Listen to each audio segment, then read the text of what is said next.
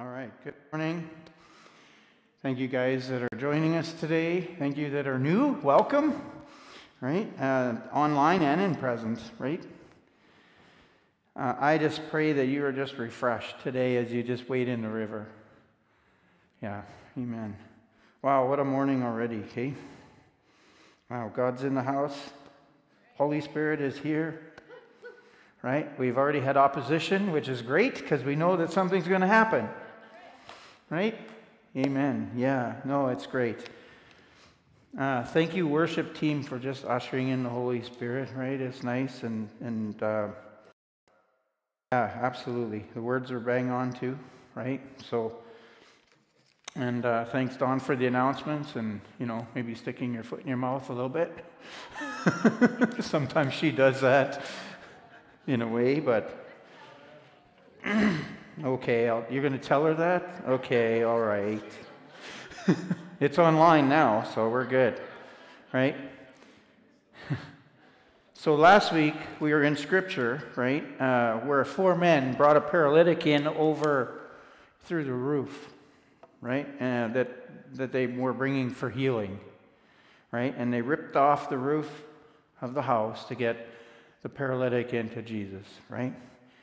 We talked about how the enemy wants to put a lid on us, okay? And that was already trying to happen this morning, in no way, right? Absolutely, right? In where we are, and who we are, and what we're called to do, right? Trying to intimidate us, try to stifle us, try to detour us from who we are and what He's got for us. He wants to put a lid on our purpose, our calling, our authority that Jesus bestowed as we live out our walk. Right? And unfortunately, He's good at that. And what He's good at is putting us in a place of paralysis. Right? A place of stifling, a place of doubting. Right? Reminding us sometimes of who we were before we came to Christ. Right? Sometimes He tries to throw that back at you. Right? Putting guilt and shame back on us. Right? And then sometimes He gets us to just question everything that we're doing. And it's good to question. It's good to know the truth. But He questions everything that we do. Right? He does. That we are called to do. But I want to tell you, this is the enemy, the devil, putting a lid on us. And we talked about last week that we're going to rip the lid off. And we did that. We did that in the Spirit. And I really felt something shifted. Amen? Yeah, absolutely. But when he does that, he paralyzes us. He paralyzes us. Right? So when I was reading Mark 2 through 12, right, this is where this whole message came from in this portion. Right? I'll get you a change.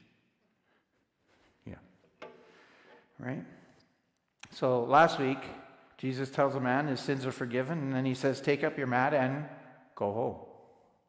He says, walk and go home. Right? And then he was fully healed. Right? He healed him. And his friends brought him there expecting the possibilities by removing the lid and ripping off the roof, literally, to get him in. This is just a recap, right?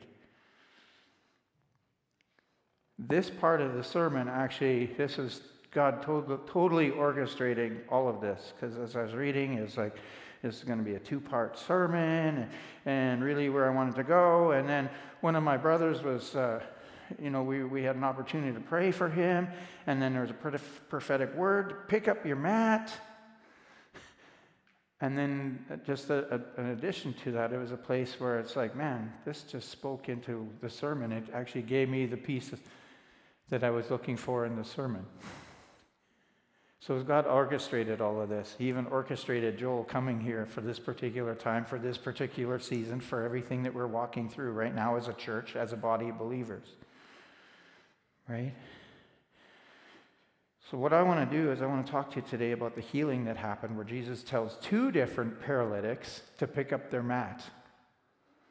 Two different paralytics would pick up their mat or their bed, sometimes they refer to it as a bed, and walk. Right? 3 times in those places, right?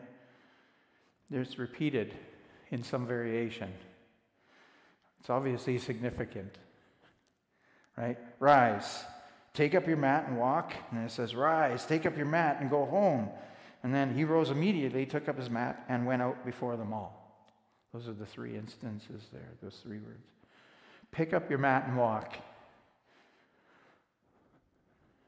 Yeah. So if you have your Bibles, I want you guys to go to John 5, 1 through 15. Okay? If not, you can use your app. Or if you didn't bring your phone, it should be up there. Okay? So I'm reading from NIV. So sometime later, Jesus went up to Jerusalem for one of the Jewish festivals.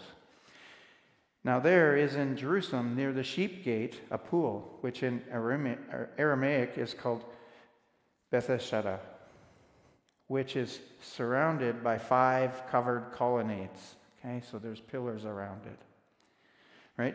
Here a number of disabled people used to lie, the blind, the lame, the paralyzed. And one who was there had been an invalid for 38 years. Right? So when Jesus saw him lying there and he learned that he had been in this condition for a long time, he asked him, "Do you want to get well?" "Sir," the invalid replied, "I have no one to help me to get into the pool. When the water is stirred, while I'm trying to get in, someone else goes down ahead of me." Then Jesus said to him, "Get up, pick up your mat, and walk." And at once the man was cured. He picked up his mat and he walked. And the day which this took place was a Sabbath. And so the Jewish leaders said to the man who had been healed, "It is a Sabbath. The law forbids you to carry your mat." But he replied, "The man who made me well said to me, 'Pick up your mat and walk.'" So they asked him, "Who is this fellow who told you, 'Pick up your mat and walk'?" The man who was healed had no idea who it was, for Jesus had slipped away into the crowd that was there. Later, Jesus found him at the temple and said to him, "See, you're well again. Stop sinning, or something worse might happen to you." The man went away and told the Jewish leaders that it was Jesus who had made him well. You see, a paralytic at that time was an outcast, overlooked, unclean, probably living off the streets, and the handouts from others, right? And we would see them maybe as bums, right? They're unloved. They have no value in society. You see, the paralytic most likely only had on the clothes on his back and the mat that he lays on. His existence was to be pitied. There was no cure for what ailed him. Remember, he's been there for a long time. Quite possibly, even if he could, he wouldn't be able to afford to go to the doctor at that time, right?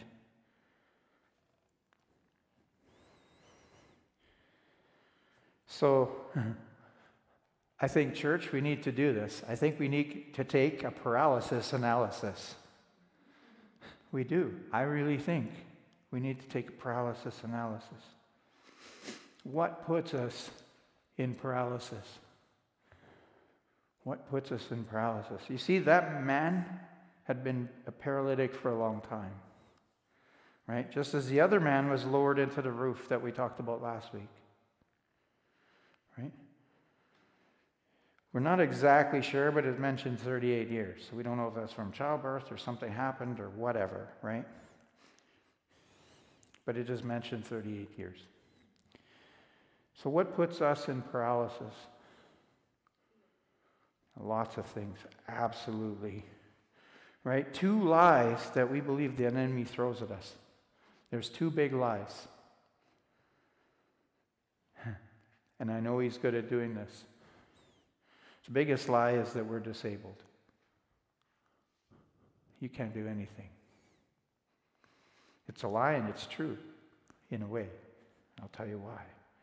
The other lie is that we can do it all by ourselves.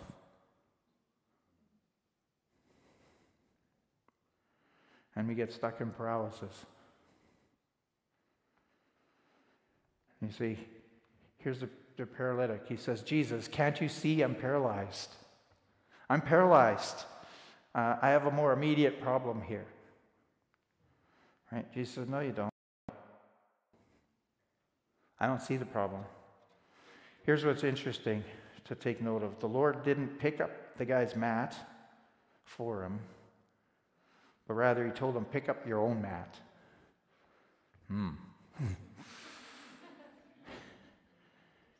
But you see, with that command came the strength to obey. It was a choice, right? He was given the necessary strength in his arms and legs to resume to a normal lifestyle, right? You see, when the Lord heals our disease of sin and removes the devastating effects, he gives us the strength to carry the normal loads of everyday life. So if you go back, when I say the biggest lie that we are disabled, we are, in a way, because it's not in our own strength. It's in the Lord's strength, right? And then that other lie is we can do it by ourselves. No, we can't. We need God. We need Jesus. You see, Jesus doesn't relieve us of all our workloads and our responsibilities.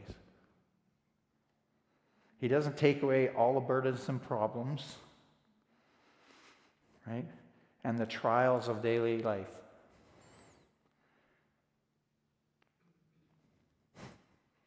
And I know this because I've been in a paralysis place for a while, right?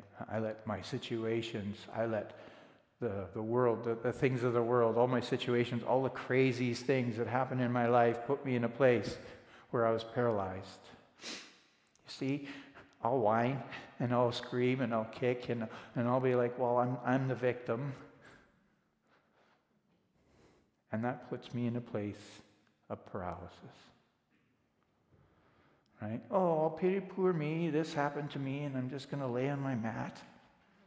And I'm going to stay there, and I'm going to cry on my mat. That's not what God wants. God doesn't want that. He doesn't want that.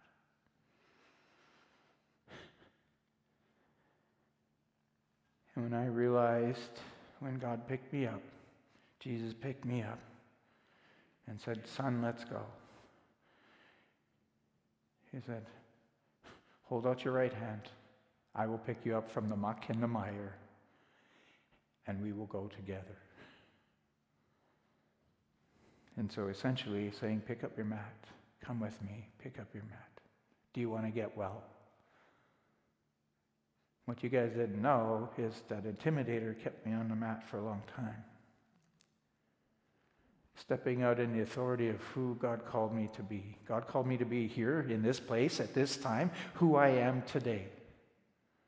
Right? And stepping out in all of those things that God's called. And I still know there's still more things he's calling us into, myself into. We have no clue. But it's exciting. It's exciting.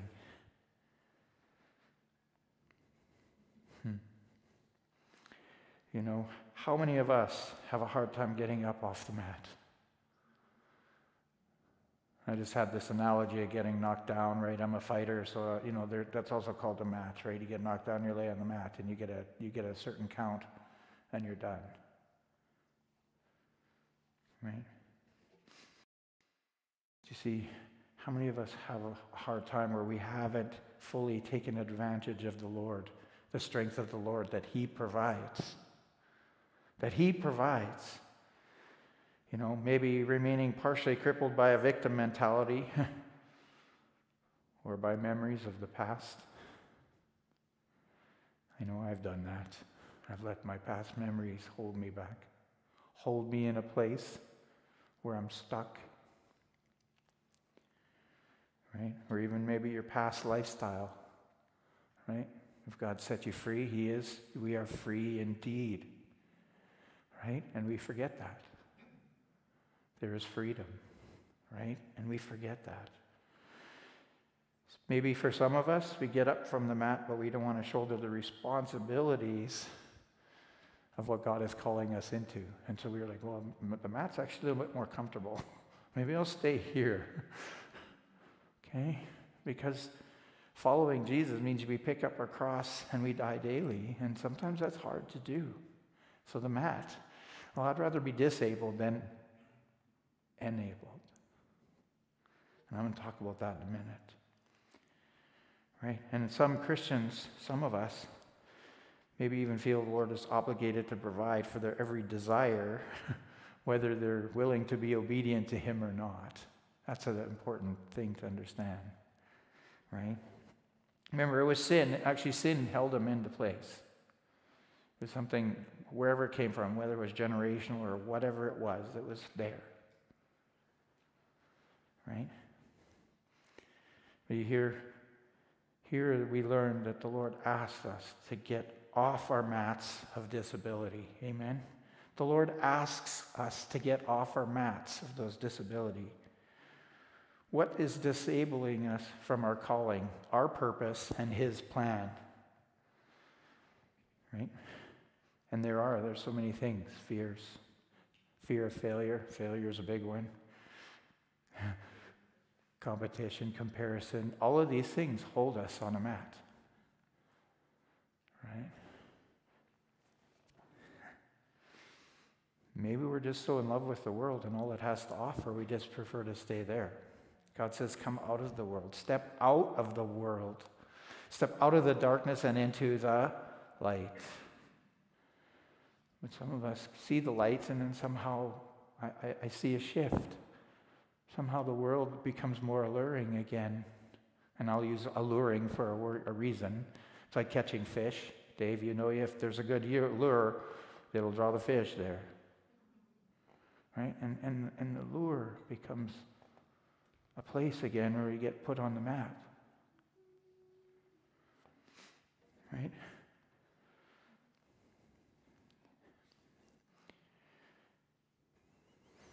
Right? And to take up the duties and obligations of a lifestyle, move forward in Christian life. We need to get past that. We need to step into and through into the Christian life, right? Get up and walk. Get up and walk. Who wouldn't want to walk? It's supposed to be natural. It's supposed to be natural. Some of us walk with a limp or whatever, but we're still walking. It's natural. Jesus here in this piece is possibly saying, you think you know the main problem in your life, but you don't. Here's the truth over these lies. We're not disabled. We are enabled only through Jesus. Amen. That was what I was able to share with my brother. You are not disabled. You are enabled and only through Jesus. Don't let the enemy put you on a mat. You say, I am enabled and I will get off the mat. Right? If we obey in this manner, He will give us the strength. He will give us the strength. So let's not expect God to do for us what He gives us the strength to do for ourselves. Right? So what I mean by that, so let's not expect God to do for us what He gives us strength to do for ourselves. If we can do it for ourselves, we don't need Jesus. I'm going to tell you, church, sometimes we get put on the mat on purpose. I hate to tell you that. We get put on the mat on purpose so that we have to look up. We try to do things in our own strength. And we need Jesus to do that, to carry us through and over and above all of these things. You see, Jesus tells us to get up and walk. And that's a choice. And that choice we have to make and walk in it. First, He says to him, do you want to get well? Well, who does not want to get well? But He says, get up and walk. Right? Second part here. Yeah, so if you want to change the slide there. So there's help in the hopeless. You can't really see that, but it's okay. There's help in the hopeless. You see, often we look at a false hope. A false hope. Hope in the wrong things, right? So what's the significance of the mat? Right? It's the perceptions or response to our situations or our disposition. Right? The man was holding on to his mat. My precious, my precious. He was his possession, a treasured possession. Oh, I love you, my Matty. Ooh, I love you. You see, he slept on it. He rested on it. And he watched the world pass by on it. He certainly couldn't face the day without it. Church, do we do that? Do we do that? I might have missed my calling. Maybe I should have been an actor. I'm kidding. But you see, the mat is our paralysis identity.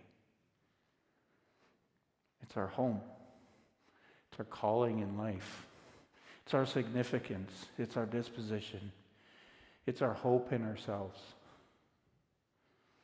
And we go back and lie on the mat because remember why we had the mat in the first place, you know.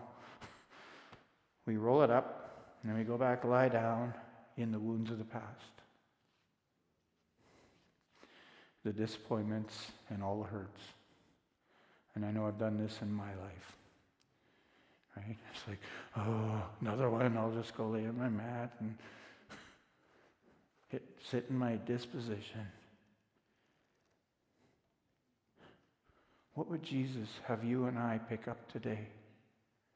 What would Jesus have you and I pick up today? That we are holding so tightly as our only hope. Help me, Obi-Wan. You're my only hope. Right? That just came out. But honestly, maybe it's money. Maybe it's health. Maybe it's relationships. Right? Maybe addictions. Some of the behaviors that you have. The habits we have. Maybe even some of our hobbies that distract us. We put a hope in a hobby, in what we're doing. See, Jesus tells a man to pick up his mat because he doesn't need it anymore. He doesn't need it anymore. Right? Because he says to the man, after he said, pick up your mat, you are enabled. You are enabled. Pick up your mat. You are enabled. You are not disabled. You are enabled. And so then the second part of this, so here's hope in the hopeless. So, pool. There's a second place that he's putting his hope into, is the pool. You see the pool? Bethesda, which means in Aramaic, it means the house of mercy. It means the house of mercy. It was a place where a spring-fed pool, where a number of people of disabled people used to lie, the blind, the lame, and the paralytic. Right? People would wait expectantly as the pool because they believed an angel would come down the pool and stir up the water. It would only happen once a day. And the first one in the pool would be healed. And so there's a scramble. Again, I'll go back to the Chosen. Chosen does a really good depiction of this, right? He gets run over, he gets trampled, and he's paralyzed, right? So whoever stepped in the waters first was made well of whatever disease they had. Right? The pool is the hope that we believe in. Right? Every day I come here and the water is stirred. Right? The superstition and the belief of that time. Right? And it's in that superstition is that other things can save me other than Jesus. Right? What hope do we put in things other than Jesus? I mean, church, really, think about it. This man is desperate. That's 38 years and lame in the same state. He's desperate. That's a long time. In desperation, he's willing to try anything. He's desperate. I think often we get that way too. We get desperate and we try the wrong things. We go from a place of despair and we get into things that even bring us into a worse place, right? That we put our hope in. Right? See, so far the pool was not working out well for him. It wasn't. I don't know how long he was actually at the pool. It just says that he suffered with this for 38 years. If you're sitting there at the pool for 38 years trying to get in, don't you think you'd be discouraged every day? Don't you think you'd try to find something different? Just stay in the pool, man. It's going to stir up. Just a thought. Right? But I guess the superstition is you have to go to the pool at a certain time of day for it to be stirred. Right? He never did actually make it down to the pool. Did he? He never did make it down to the pool. And if we're not careful, our mats and position at the pool can become our hope rather than our hope being Christ himself. Right? But with God's grace and mercy, it reigns over the judgment of his sin, right? And he pours out his grace on withered, dry bones. Right? So we'll go to the next slide. Because he tells them to what? Rise, pick up your mat, and go home. In both of these places. But he says this. Now, here's the excuses we have, you guys. Here's our excuses. I have no one to get me in the pool. Right? Everyone else gets ahead of me. Everyone else gets ahead of me. We know this. If we go shopping, there's a long line, right? Oh, I'm here forever. Everybody else gets ahead of me. I don't know how that works. Or you're standing in line and you know, oh, we'll open till 5 over here. I've been standing for 20 minutes. And then line 5 and 4 or 5 other people jump into the line, right? Right? Yeah, everyone else gets ahead of me. I have no one to get me into the pool. Right? Are you feeling paralyzed by life today?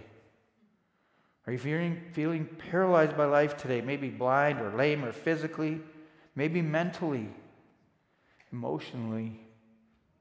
We're coming out of a season where it's just we're coming out of an emotional wreck from COVID. What about spiritually? What about spiritually? You're feeling spiritually paralyzed?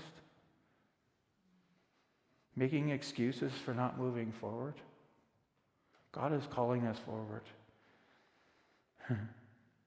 It's interesting, the man never did get to the pool. Jesus just showed up, singled him out, and made him whole. See, he was overlooked. And I love Jesus' heart because he loves the underdog.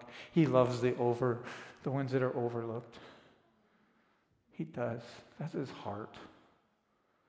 So he sees this lame man who's overlooked. He can't get to the pool. And he says, you, sir, do you want to get well today? Somebody recognized him for who he is. He said, rise, get up, take your mat. You are not disabled. You are enabled. Right? You see, maybe we do. Maybe we feel like we've been lying in the pool for years, waiting for help, making excuses for not moving forward. Maybe God's tugging at your heart and saying, hey, come to me. Come to me. But we make I can't. I don't want to have this relationship with you, Jesus, because I like this stuff over here. Maybe I like this over here, or this. I might have to give up something over here. Right? Making excuses for not moving forward.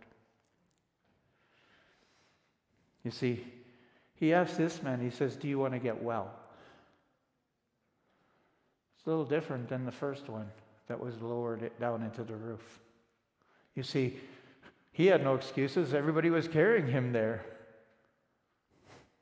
Right? Everybody carried him to there, and then they lowered him down. He had no choice. He was kind of stuck. But his friends brought him into that place. And he says, first off, your sins are forgiven. Now pick up your mat and walk. Right? He says, rise, pick up your mat and walk. He picked up his mat and he walked. He picked up his mat and he walked. This command to rise is significant. Jesus sees forgiveness of sins as a form of rising from the dead. You understand that? When he says rise, it's more than just a command to rise. It means you're coming out of death. You're coming out of this place, this place of desperation, despair. It's death. He calls him out of this place.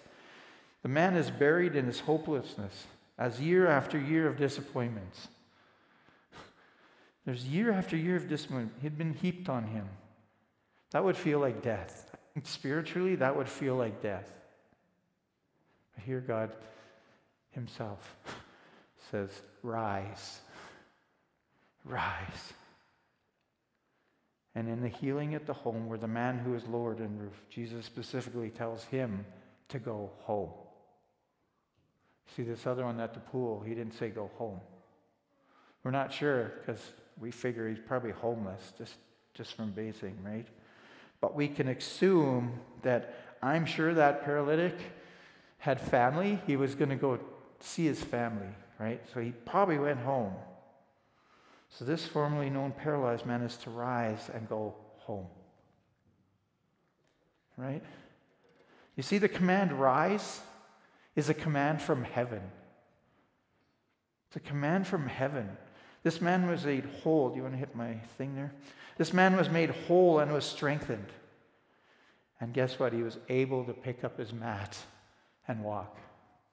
Not on his own strength at all. Right? And the purpose for this was probably for him to re-engage into life, into a new life. Right? And the purpose for carrying the mat and not leaving it there was the sign of healing. Remember the lady in the well when Jesus says, go and just leave, right? So he says that your sins are forgiven, and she left her water jug, which was her identity. She left it there. You see, he tells him to take up his mat. That's his identity. That's his place that he is as the sign of healing. As the sign of healing. And he tells him to go home. And home in Greek is oikos, and it can refer to family. Go home, back to your family. Right? Jesus restores him back to his family. Now he's able to return home.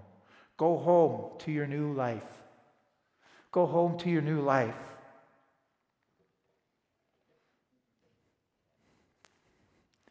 Jesus freed him from that which paralyzed him.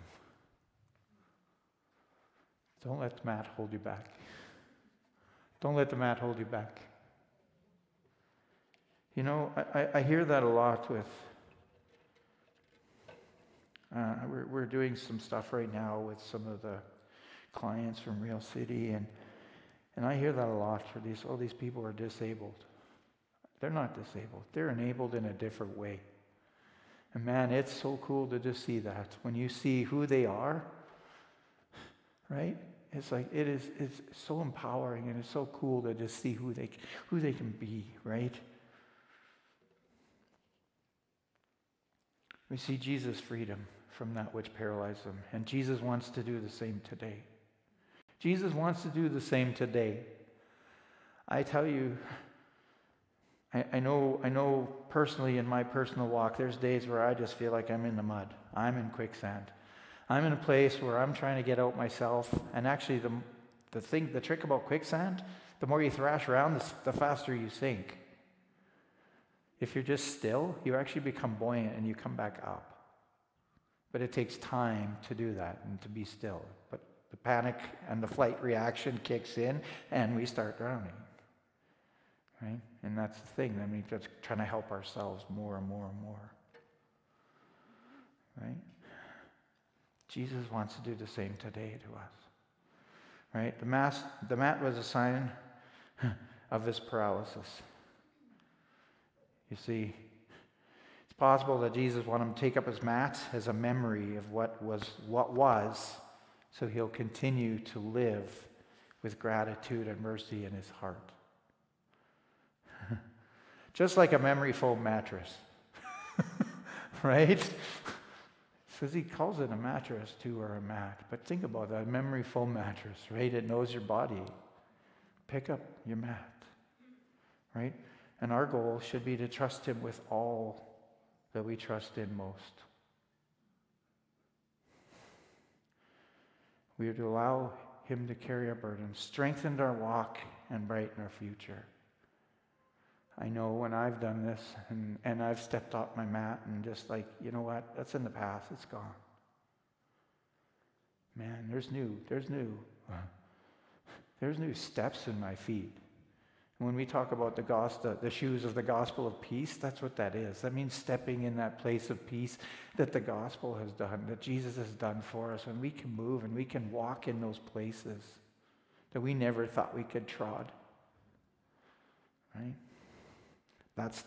That's the truth over the lie that we are disabled. You understand that? That's why it tells us to put a piece of armor on so we can step forward into those places that God is calling us to do. In peace, not all of the fighting that goes on in our mind to keep us stuck. Right?